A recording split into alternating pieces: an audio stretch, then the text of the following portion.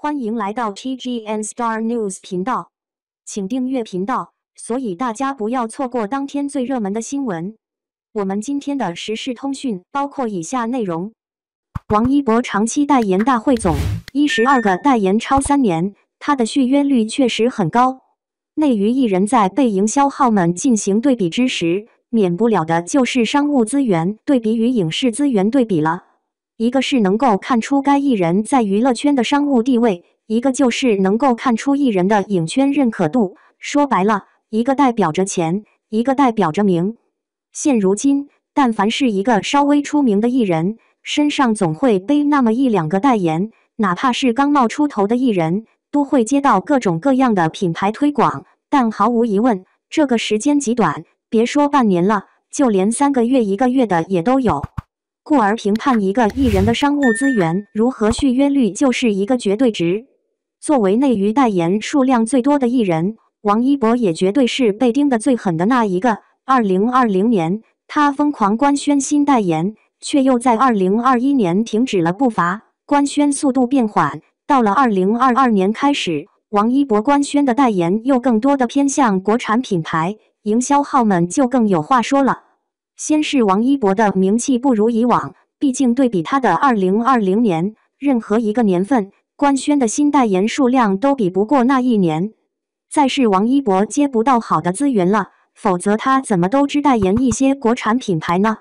当然，这些黑子们的酸言酸语是没有人去相信的，毕竟王一博同款的诱惑力实在是太大了，就连刚刚官宣的库迪咖啡都一度让店员们做到手抽筋。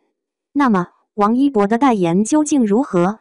不看这些来来回回到期的代言，就看看他的长期代言有多少就懂了。2024年是王一博与植村秀合作的第6年，并且从年初官博的博文来看，王一博与植村秀又续约了。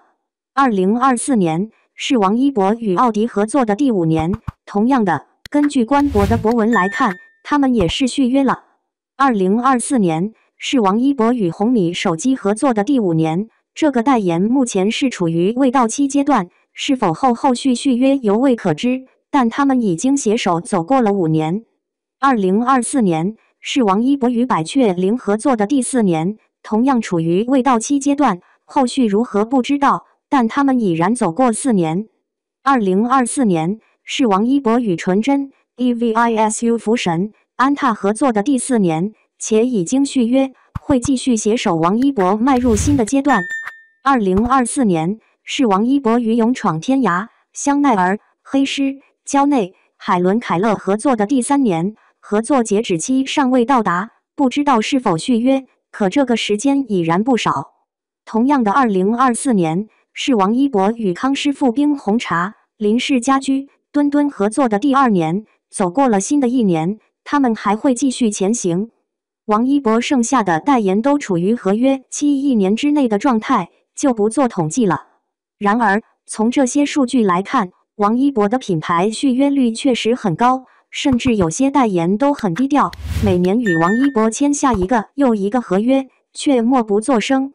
王一博的很多代言时间都相当之长，最高的已经高达6年。看到这样的数据，谁还能说王一博的商业价值不是内娱 Top 1呢？